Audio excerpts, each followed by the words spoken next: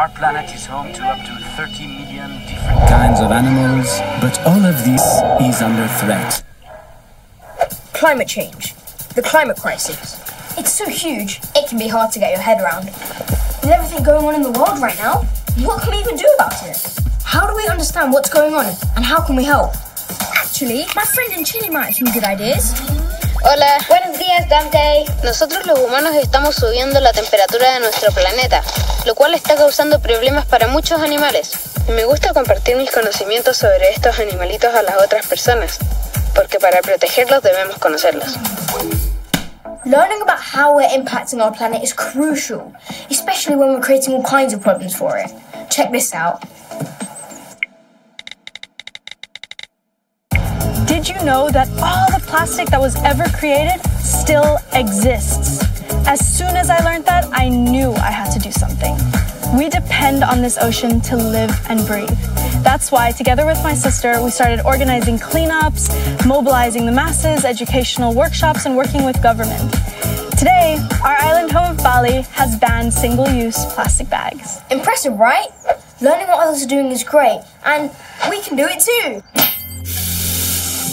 Other places are also experiencing the effects of climate change right now. Take Adenike's story. Nigeria is especially vulnerable to climate change crisis, and this crisis is happening right now. People need to understand how urgent this is and find ways to stop it. Mom, the Wi-Fi! So, getting accurate information out there is crucial, and now so many people have one of these, we can all find out how to help. Wait, didn't you guys talk with Jack the other week? Maybe he can tell us more. Oh yeah, I can go next.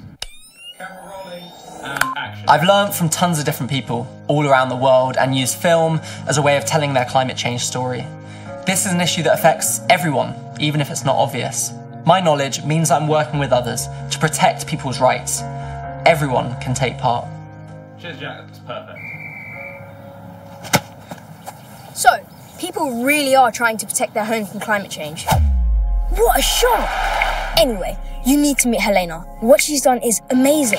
My home is here in the Amazon. I've learned how to speak on behalf of this forest, protect it, and give a voice to the people who live here. Or Nkosi in Zimbabwe.